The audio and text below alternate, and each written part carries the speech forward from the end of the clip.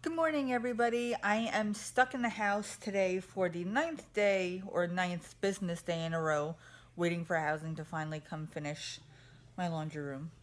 But I decided to take that opportunity to clean up around here. I'm going to vacuum and I'm going to clean my carpets, shampoo my carpets. So I figured I'd bring you along with me. Here is my carpet I just vacuumed. There's some stains here. There. I try to keep it pretty clean, but you know, life happens. Kids spill drinks, dogs get sick or whatever. And kids spill drinks. Can mommy vacuum the carpet and shampoo? Yeah, you gonna watch? Yeah.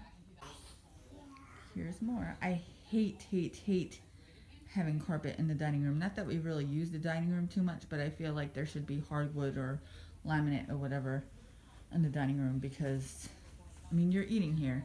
It's gonna stain.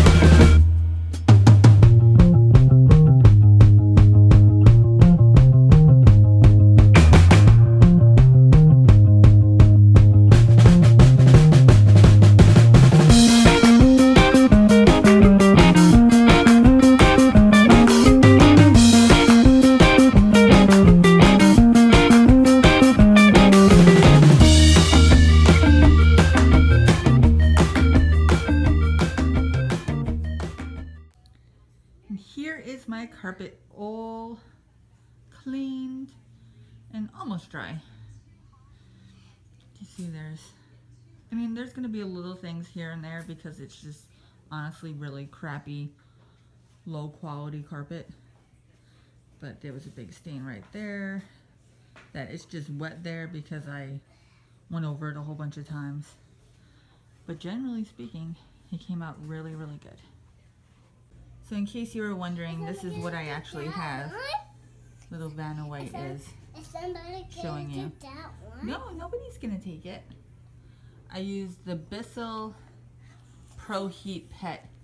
I mean, it's huge, it's a beast, but it freaking works awesome. Are you gonna take? Yeah, and this is the soap that I used. It's the Arm & Hammer plus OxiClean Stain Fighter carpet shampoo. I usually get one that's specially made for pets because I feel like the ones that are made for pets are stronger, but this is the one that I got and it worked pretty well.